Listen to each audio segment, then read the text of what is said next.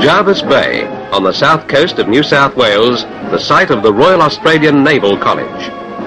Alongside the waters of the bay, young men who have decided to make a profession of naval service are taught the skills which naval officers need to keep Australia's fighting ships at sea. At this school, average Australian boys become trained administrators, engineers, and leaders of men. Formal lessons are an important but not overruling part of naval college life. Tuition is given by civilian school teachers and naval instructor officers. Lessons range from pure science and mathematics to navigation and meteorology, while increasing emphasis is being given to the humanities. Jervis Bay became the site of the Royal Australian Naval College in 1915. Later, the college transferred to Flinders Naval Depot, but in 1958 it returned to Jervis Bay. Today's naval officer requires the same courage, integrity, and dedication as his predecessors. But today, increasing demands are being made on his academic and technical competence. Interruptions to formal classes can be appreciated by both teacher and pupil. A sea air rescue boat used when aircraft are flying from the Naval Air Station nearby at Nowra is in need of repair. Its engines must be replaced, and a class of potential naval engineers leaves the classroom to watch.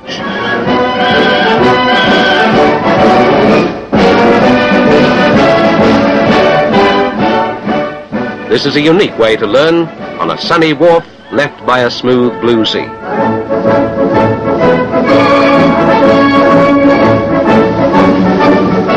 The young men are being trained for a life at sea, and when the guided missile destroyer escort HMAS Derwent, exercising off the coast, finds time to enter Jervis Bay, she signals an invitation to the college for a party of cadets to come aboard.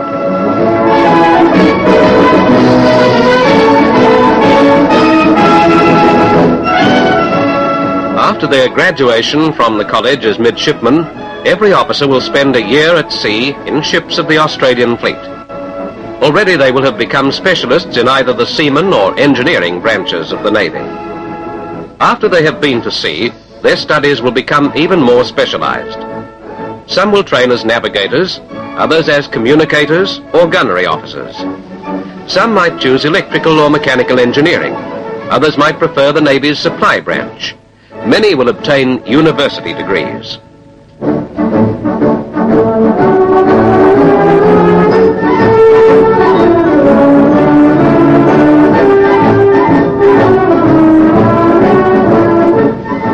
In their final year at the college, the cadets go to sea for between 2 and 3 months, getting their first taste of real Navy life. Until then, these short one-day cruises in operational ships are an occasional pleasure for a sea-loving youth.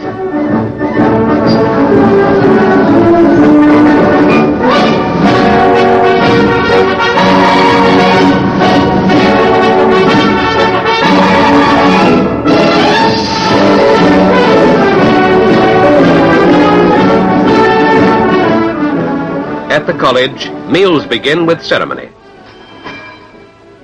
What you are about to receive, thank God. Amen.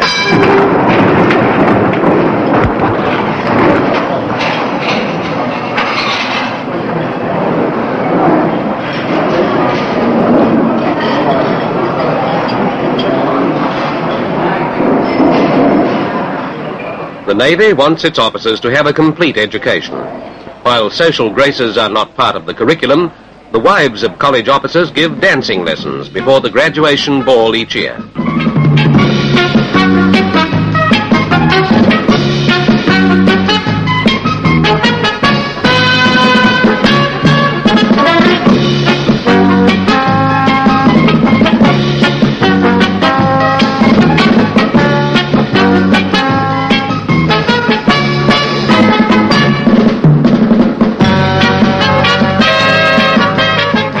Physical training at the college is compulsory.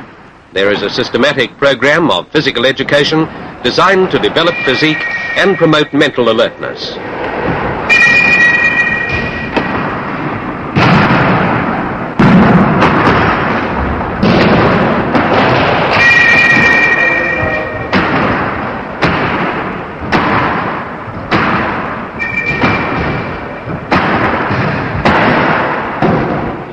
As well as group physical training, most team sports and games are played at the college.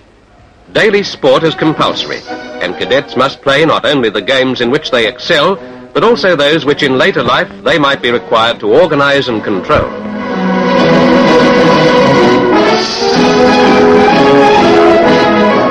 Annual competitions with the cadets of the officer colleges of the other services provide an added incentive for cadets to train and practice.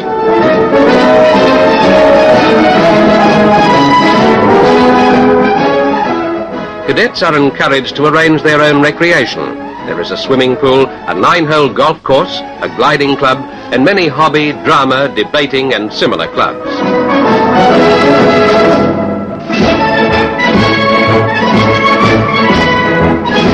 Sailing is not only a popular pastime, but an essential part of the young naval officers' training.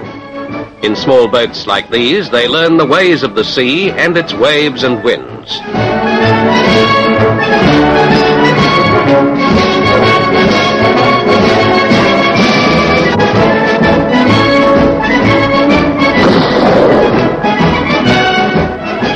Each year, an ocean racing yacht from the college takes part in open races. Usually, the college enters for the Sydney-Hobart race, giving senior cadets the opportunity to work in the crew alongside more experienced officers. All in step, uniform in dress and movement. Yet no two of these young men are alike. No two careers will be exactly the same. Some will command many different types of ships. Others will direct the operation of highly complex equipment or be responsible for maintaining ships of the fleet. Their lives will be spiced with challenge, excitement, travel and adventure. They have their first taste of this life at the Royal Australian Naval College.